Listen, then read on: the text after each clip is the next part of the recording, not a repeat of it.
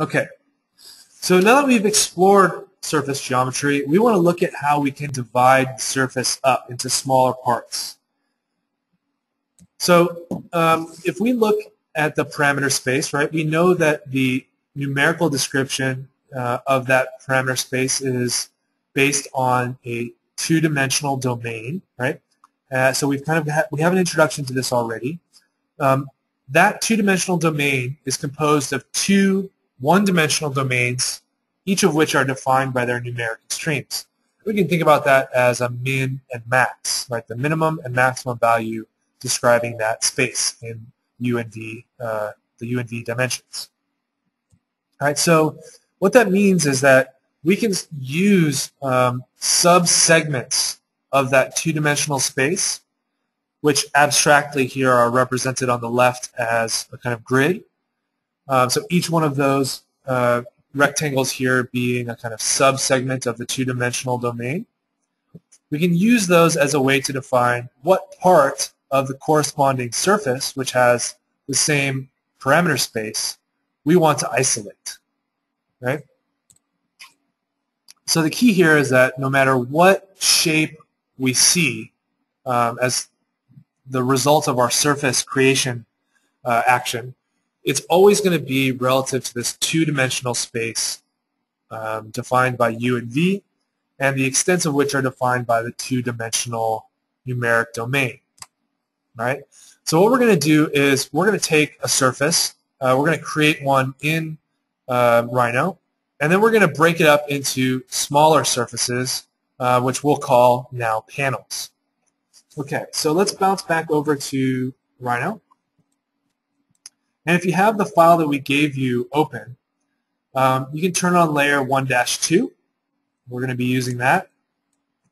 We go into perspective view. You should see a series of curve profiles, right? And those curve profiles are going to help us start our file to create a surface by a loft operation instead of one of the more primitive operations that we were using before. So this is what we're going to do. This is all we have to do to create our panels here. It's a very simple file. So let's run through our same process. In this case, let's delete everything, and we're going to save this as our working file. Okay. All right, so we want to create a loft surface first, right? So in order to do that, we need to get these curve profiles into Grasshopper. So we're going to store them in a curve container. That comes from params geometry curve. All right? And before I even get started, I'm going to group this, and these are going to be my curve profiles. I'll just constantly be grouping and labeling objects, so it will be labeled in the file, and you can always see what I'm trying to do.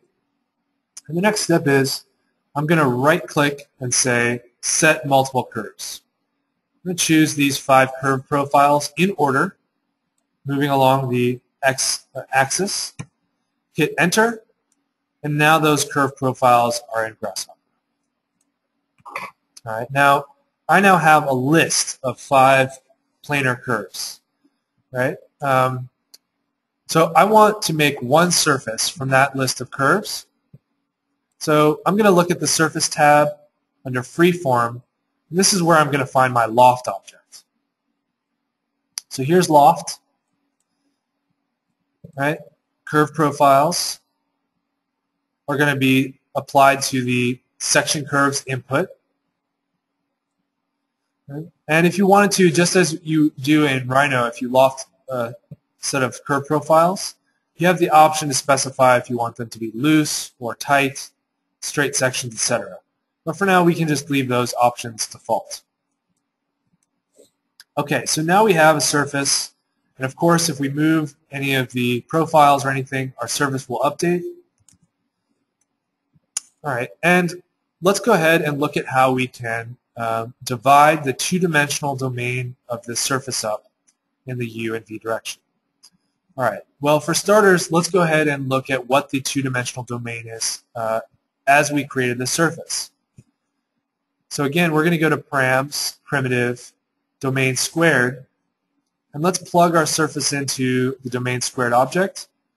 And that's going to tell us that here we have a surface defined by 0 to 32 in the U and 0 to 3.95 in the V.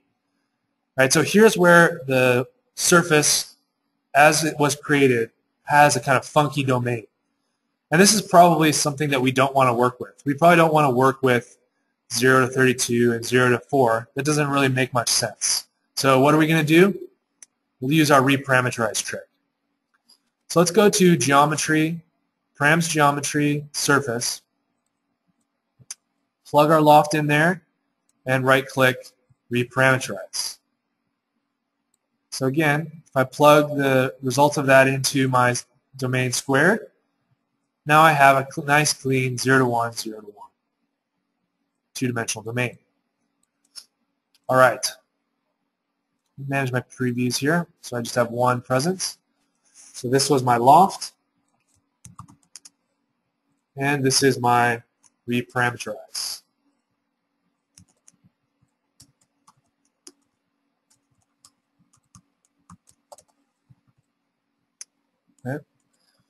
Okay, great. So the next step is that from this two-dimensional domain, we want to break it up into segments in both U and V. All right, so now we're going to start to get into working with the actual domain objects, right? All we've done thus far is store domains so that we can see what the domain of a surface is. Now we're actually going to start to manipulate them. All right, so this was my domain squared object. In order to work with domains, I'm going to go to the Math Domain tab. And if you look down near the bottom, you're going to see some options that look, just based on the icons, like what we're trying to do. We want to take a surface and break it up into smaller surfaces. And that object is labeled as divide domain squared, and that divides a two-dimensional domain into equal segments. That sounds great. That sounds like just like what we want to do. So let's grab that object, drop it onto the canvas, and this asks for the base domain, how many segments we want in the U direction, and how many we want in the V direction. Well, we have our two-dimensional domain right here, so we can plug that into the I input. Again, this is divide domain squared. All right? And now we want to specify the number of segments in the U and V direction. So let's use our slider trick, and this wants integers. So I need a minimum of 1 division, and maybe I'll start with 15 divisions, and I'll end with 30 divisions as my max. Okay? This is going to be my U div. All right, so I can plug that in to U, and another trick is if you have something selected, you start to drag it, you can tap Alt, and that will create a duplicate. So that will be my V div, and I'll connect that to V. Now I have two sliders controlling the division of my domain squared. Now, nothing should be happening in the viewport. Yes, the Alt option should still be the same for you on the Mac. You may have to look at your keyboard drivers in Boot Camp or Parallels, depending on what you're using. But it should be the same for those of you who are on a Mac running Rhino. Okay, so nothing's happening in the viewport right now, and that's good because we haven't actually done anything with our reparameterized surface. We've just divided the numeric domain. So if we divide the domain squared, if we look at this in a panel, it's just going to be numbers, right? And that's good. That's exactly what we asked it to produce, right? So this is going to divide up our U and V domains into smaller segments, right? So portions of the original. Okay, so great. So with those domains, now we can say, I want to define that each one of those subsegments of our domain is actually going to determine where I basically split out a portion of this surface. So let's go ahead and do that. The way we do that is under Surface, Utilities, IsoTrim. So this allows us to extract an isoparametric subset of a surface, right? So we have a parameter space, and we're defining a subset of it, and that's going to allow us to define a portion of the original surface. So this is IsoTrim. It asks for the surface and the domain of the subset that we want to extract. So we can plug those two things in from the reparameterized surface and the divide domain squared. Again, this is the IsoTrim. If I manage my previews here, now I see panels, right? These are sub-portions of the original surface. So I could bake those, and we can take a look at what we actually got in Rhino. Maybe a little bit easier to see. So if I bake the subsurfaces, the isotrims, turn the isocurve visibility off, there we have one surface, that one panel, and as a sub-portion of the original. Right, so each one of these is now its own surface. So if I wanted to, I can start to pull these out, pull them apart, etc.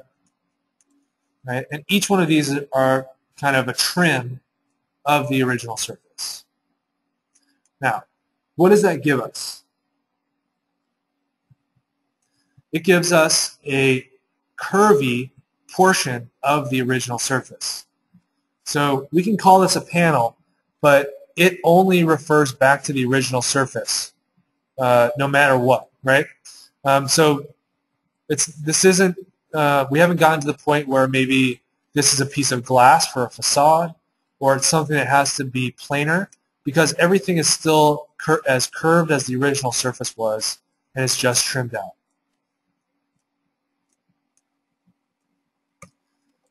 Okay.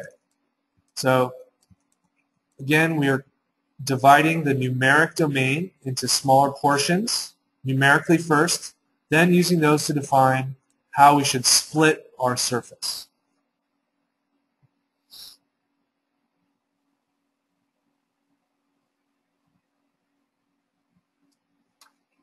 Okay, so there were some questions about why the loft is labeled as an untrimmed surface. Okay, so whenever we create some geometry in Rhino, that's surface geometry, right? If I were to do the loft command in Rhino,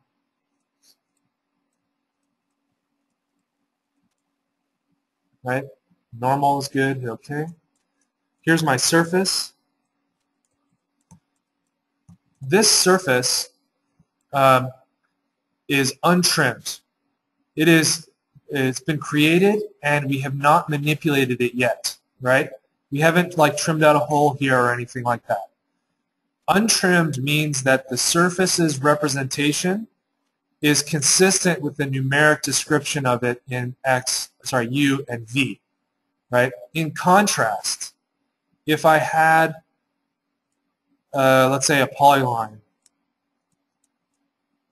right, and I use the planar surface command,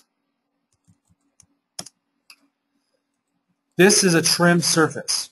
Even if I did a rectangle and did a planar surface, it's still trimmed, right? Because if I turn my control points on, if I turn my control points on, notice how they extend past the edge of the trim. And even the parts that are kind of oriented relative to how the surface was created in U and V still are trimmed back from the control point, right? So in contrast, if this was our planar surface, and I turn the control points on, you see how the control points is actually external to the original profile? That's a trimmed surface.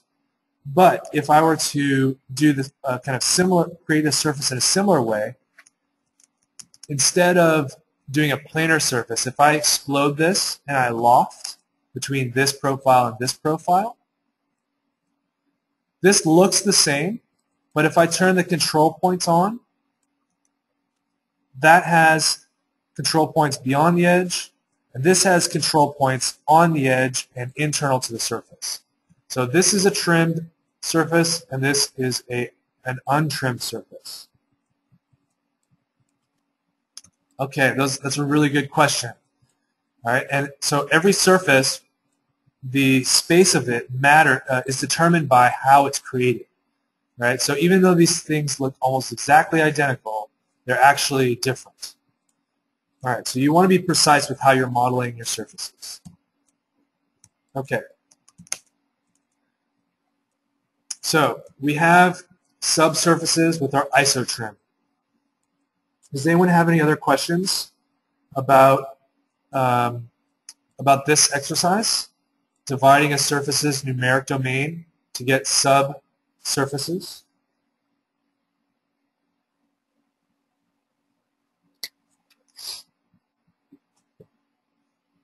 Okay, so there was a question that says, are the UV panels always 90 degrees? And I think that what you mean by that is, are the edges intersecting each other at 90 degrees? Not necessarily. It may look like it, but that's not necessarily the case. And for us, it may be the case because our surface is relatively consistent in terms of its spacing, right? The profiles that we use to create our loft are relatively consistent. So if I start moving some of my profiles around, right, now we know we're definitely not going to be close to 90 degrees, and our edges are even less straight than they were before, right? So it really matters. It depends upon how your surface is created in terms of what you get. And right now, all we have are a bunch of smaller, curvy surfaces, right? We've barely even entered into the realm of creating panels. Okay. Does anyone have any other questions before we move on?